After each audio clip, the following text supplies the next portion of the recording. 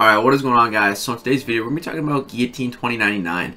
I'm sure a lot of you guys already know about her, have seen the crazy gameplay, probably has a 6-star rank too. But you know, we got her for the content creator program after Comic-Con. So, I mean, people that won her already got her, have already made content and everything. So, if you want to skip this part, we're just going to go over her abilities real quick, talk about, you know, where those abilities can be extremely useful in the game. When you just want to skip to the gameplay, go ahead. If you don't even want to watch this video because you think you already know a lot about Guillotine 2099, that's cool, man. I'll see you in the next one. I understand. It's all good.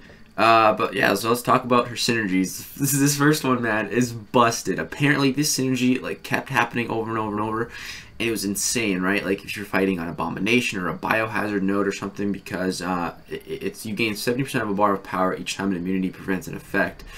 So right now, I don't think it's working at all. I'm not entirely sure. It's getting changed though, so yeah, we're not really going to talk about it because I didn't even get any gameplay of it. So I tried it now, it just doesn't work. So I don't know. We got one with Morningstar and Guillotine, which is Guillotine 2099 plus 30% degeneration potency. That's all right. Guillotine 20% bleed ability accuracy and potency. Okay. Morningstar plus 20% critical damage per captured soul. This could actually be pretty good for Morningstar. I kind of want to test it, but I have Suicide Zone, and playing Morningstar with Suicides is really difficult to build her souls up, so I don't know, man, but I feel like that could make Morningstar a lot better.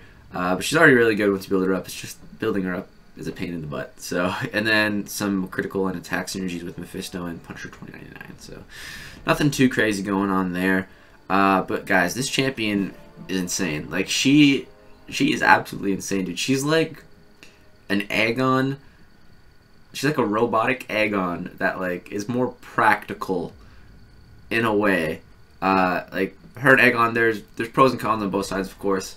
Depends who's gonna be better for what. Depends on what it is. But like for like, let's say Alliance War or something like that, Guillotine would be a lot better because she's a lot easier to build up. Because after one fight, the main thing you want to do with Guillotine 29 is just finish a fight with an L3. Because if you finish a fight with an L3, as long as the opponent's at 5% or below, it's guaranteed to kill them. So just hold it up till the end. And if you kill them with the special 3, it says right here, if Guillotine uses attack to knock out her opponent, their soul is digitized and absorbed, allowing her to start the next fight with 100 hits in her combo meter. And once you get to 100 hits, man, like below 100 hits, she's like, yeah, she's alright, you know. Above 100 hits, like, holy crap, man, she starts scaling like crazy. She gets so much going on, and it's ridiculous. So basically how she works is she has a pre-fight ability, and it's these digi-souls, the digital souls, right? She's a robot. If you guys didn't know, it's actually Morningstar is in Guillotine 2099. If you didn't read the storyline, basically Guillotine stabs Morningstar and puts her soul into a robotic Guillotine 2099. So now this is Morningstar, so that's why the whole soul thing is like that, and that's why they're digital. But yeah, so the first one is Huntress Function. Every 20th hit attack on the combo meter is a guaranteed critical hit. If this attack is a special 1 or 2, all hits of the attack are guaranteed to be critical. So that's good, because Guillotine 2099 actually does not crit. She just doesn't crit when she would crit. Instead, she applies a degeneration debuff, which is alright. It's good because no one's really immune to degen, except for Ghost if she phases it. But yeah, this is a way, I like this, and I don't like it. You don't get a whole bunch of crits, but this champion doesn't need it. But the reason why I do like it is because, you know, sometimes you just don't want to crit. Let's say against Mr. Sinister, you know, he's going to be healing up those crits. You just don't crit. You don't have to worry, right? Let's say Scarlet Witch. How does she get all her stuff? When you crit. If you don't crit, she won't trigger a damn thing. So, like, not being able to crit, I think that utility was only held by, like, Crossbones. Ghost kind of had it too, but, you know, Crossbones just has it straight up, and now Guillotine has it straight up, whereas if you don't turn this on, man, she just won't crit. So, you know, that's good utility in and of itself. And being able to control your crits is nice. And then we have Stability Function, well above 99 hits in the combo meter. Medium attacks, lifesteal, 5% of damage dealt. This is alright, but unless it's a crit, the damage, the healing isn't too crazy. And then Assault Function, well above 99 hits in the combo meter. Medium attacks burn 5% of the opponent's current power. This, when I first read it, I was like, oh, that's really good, but it's alright. It's a little unnoticeable when the opponent's power level is pretty low, but I feel like this could be really useful in Alliance War. It's kind of like Dormammu, you know, like how when you finish a combo with his medium attack, he power drains. Like, if you have the Assault Function on and you're above 100 hits, In Alliance War, as long as there's no special power gain, your opponent's never going to get to an L3 as long as you finish your combo with a medium, because you're going to power burn at the end of it. So I think in War that could be very useful. Like Guillotine, she's like a more useful Aegon. Like I could actually really see her being used in War, because after one fight, man, you finish with L3, boom, you're at 100 hits for the next fight. As long as you keep that chain going, she's going to be quite reliable. And you know you can, and after each fight you get 2 souls back, and you can use 2 souls to do whatever you want. So you can activate 2 of these abilities. You can never activate all 3 though. And then here with the heavy attack, as long as you use a heavy attack, man, you gain a combo shield. So you just start off a fight, parry, heavy, boom. If you accidentally lose your combo, you're safe. So that's nice, a little safety net there. And then yeah, those are pretty much the main points. There's something else that if you leave up one of the souls, because you can use 2 to activate a pre-fight ability, one of the Digi souls. If you only activate 1 pre-fight ability and don't activate any more, then you actually start the fight with a armor buff, and it'll reform after 4 seconds if it's removed for some reason. So this also makes her a Havoc counter. She's actually really good for fighting Havoc. So I'm going to show some Havoc gameplay in a second. And then we'll also show some Realm of Legends gameplay where, you know, you can see it's some higher health pools, and she can do some crazy stuff. So that's pretty much the main points about her, guys. She also has a bit of regen if she goes below 15% health, which is nice. She's a robot, so she's immune to bleed and poison, which is really nice. Makes her very suicide friendly. And then for her signature ability, when she struck, she can gain a combo shield, which is just like another layer of protection. So yeah, but she really does not need to be awakened, which is very nice for like Seaton, who has her as a 6-star. Yeah, that's pretty much the main points of her abilities. We'll talk about more in some gameplay. Let's go hop to it. Alright guys, real quick before we get to the gameplay, I skipped over this because I was going to talk about it in the gameplay when you can actually kind of see it happening, but I'd rather talk about it now because I actually just did the math on it and it kind of blew my mind. I didn't realize just how much it does, dude. So Guillotine has a combo meter ability, so her attack rate increases by 21 with each hit in her combo meter, capping after 100 hits. So just getting up to 100 hits, you're going to increase your attack, and then once you finish with the L3, you'll start the next fight with 100 hits, and you're going to have all that attack increase already. But that's not what we're talking about. At a combo of 100 plus, Guillotine's sword becomes empowered, dealing a burst of damage, 28 direct energy damage for each hit above 100, scaling with base attack and capping after 600 hits. So 28, that sounds like nothing, right? But you can go times that by 500 because that's how much hits you can get. Caps at 600, starts at 100, caps at 600, so there's 500 in there. So 28 times 500 is about 14,000. It's going to be on each hit. If you get to a combo of 600 with a Guillotine, man, this is only rank 3. That's 14,000 damage per hit. And if you look at a rank 2 6-star, Metal Sonics dude 6-star, I took a look at it, I did the math on that, it's close to 28,000, bro. It doubles. That's per hit. She's gonna be so crazy for Labyrinth, but even like the Labyrinth health pools aren't even big enough to probably get to this point. Like the Abyss dude, she's gonna be ridiculous. So I just wanted to talk about that one ability first. Tell you guys the math on it before you get to see it, because we don't even get to 200 in Realm of Legends with a rank 3 5-star here. But yeah, all right, enjoy the gameplay, guys.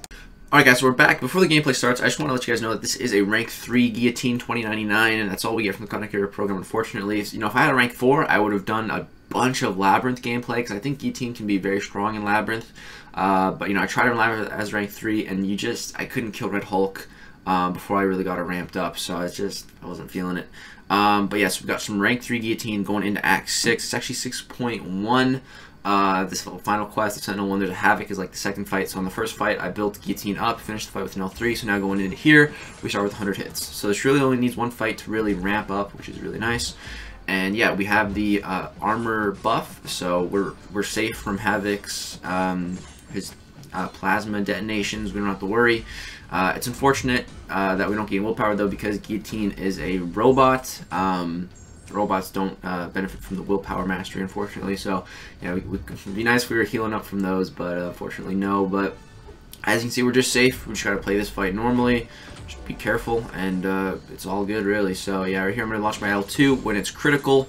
So as you can see, the whole thing crits. That's nice. Of course, Havoc's basic abilities lower your crit damage, so it would have hit more it wasn't a Havoc, it was just another mutant. But yeah, as you can see, like we're fine. We're stacking up those degens, they're putting in some work, and everything's going good. So that was the only pre-fight ability I used, was the critical one. So every 20 hits we're gonna crit, and the reason I did is because I wanted to save 1 soul just for the armor buff, just so we're safe from his plasma and everything. And yeah, after each fight you get 2 souls back, so you can pick what you want to do for the next fight. So it's really nice, very customizable. And yeah, as you can see, she just destroyed that Havoc. This is a rank 3 champ in an Act 6 fight. So yeah, pretty great stuff there. Now let's go into jump into Realm of Legends, some bigger health pools. We got 2 fights in there, the 2 hardest fights, Scarlet Witch and Wolverine. So let's jump to it. Alright guys, so now we're jumping into Scarlet Witch and Realm of Legends.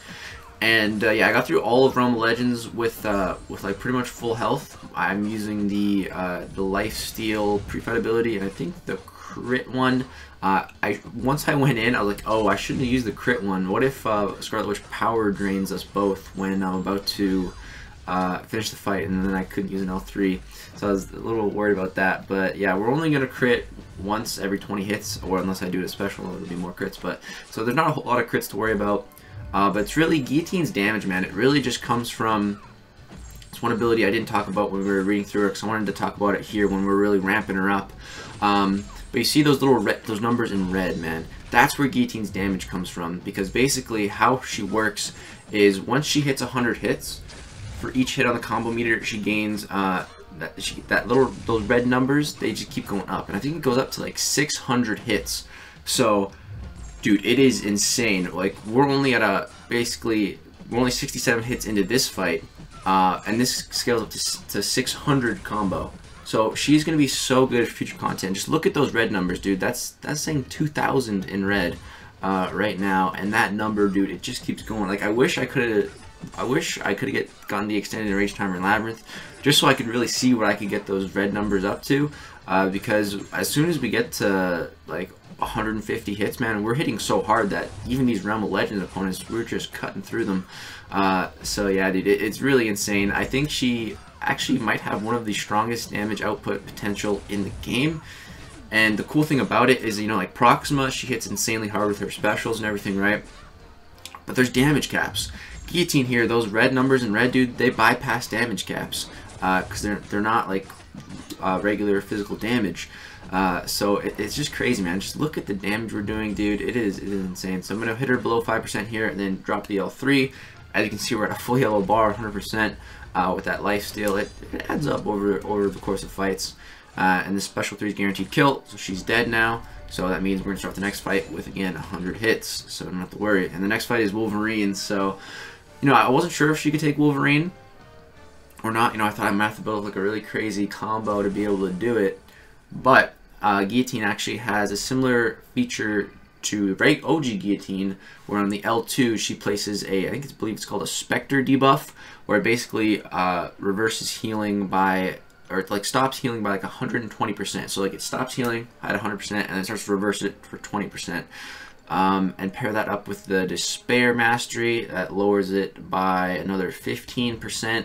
And then if we have any of the Degeneration debuffs, each one of those is going to lower it by an additional 15% with Despair. So yeah, we're going to try to reverse that healing, man. And you know, I didn't think we'd really be able to reverse it. I thought it'd just be more of a heal block if I could just keep getting back to my L2s though.